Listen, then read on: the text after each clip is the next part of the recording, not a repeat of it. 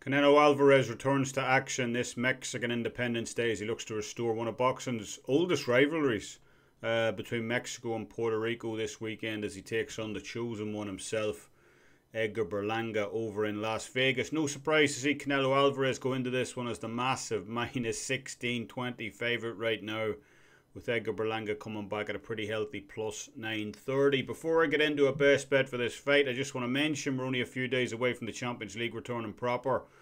And myself and Carmine have combined forces to offer a great 2-for-1 deal that is up right now over at Wager Talk, which gets you both of us for the entire season at one low price. Carmine, as some of you may know, is the top profit soccer leader lifetime over at Wager Talk, while I was #1 across all UEFA competitions last season: Champions League, Europa Conference League, and so on. So great time to jump on board there and join both of us before the new competition kicks off proper on September 17th. Returning to the best bet for this fight, however, and look, I think this is a completely one-sided fight in all honesty.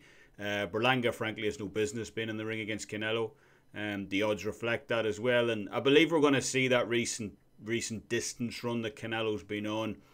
You know, he hasn't had a stoppage in the ring going all the way back to Caliplant almost 3 years ago now. I think we're going to see that get snapped this weekend against Berlanga. Berlanga is undefeated. He does hit hard. He had that, impressive, but, nonetheless kind of manufactured first round KO streak earlier in his career when he was still with Top Rank. But he's never kind of got off that pedestal that he believes he's on.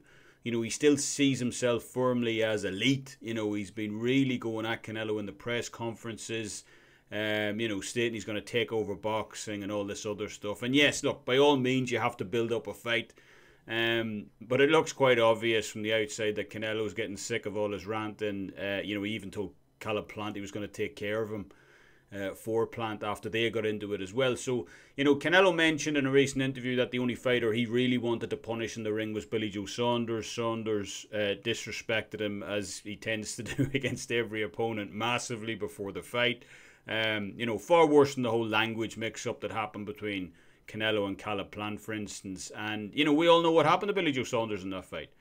Got his orbital bone smashed for his trouble. So, while that same sort of venom mightn't be on display here for Canelo, Berlanga's definitely doing enough to get under his skin here. And that factors into my decision process for this fight. I believe Canelo could have gotten a stoppage against Jaime Munguia in his last fight. If he had pressed it, he put him down early in that fight, 4th round, I believe. And hard as well. But there was an element of respect there, I should say. Jaime Munguia is the new generation. He's a Mexican warrior on top. But, Edgar Berlanga has none of the appeal of a Jaime Munguia. Far weaker resume. Shows none of the respect of Munguia either. And, at the end of the day, look, if you're struggling against a Jason Quigley, you're getting sat down by the likes of Marcelo Caceres, what's a first ballot Hall of Famer like Canelo going to do? So I think Canelo gets back on track pretty easily in this one. I think this is a complete mismatch in all honesty. And, Berlanga's likely going to learn a very valuable lesson on Saturday for all his trash talk ahead of this one against, whether you think Canelo's fading, whether he's still at the top, all that away, his resume, he's a legitimate ATG. So Canelo Alvarez to get the stoppage between rounds 5 to 8 is going off right now at a pretty slim plus 165.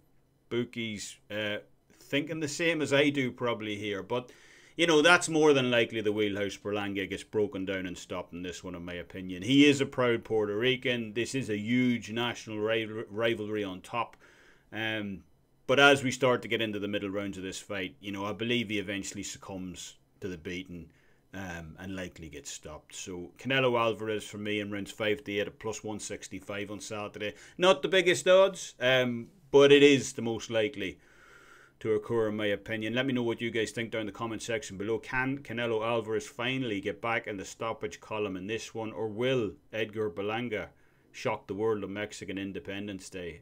It would definitely shock me. Let me know down below, and as always, don't forget to like the video, subscribe to the channel if you haven't already done so. It's very much appreciated. And until next time, Slán Abhaile, and best of luck on all your bets.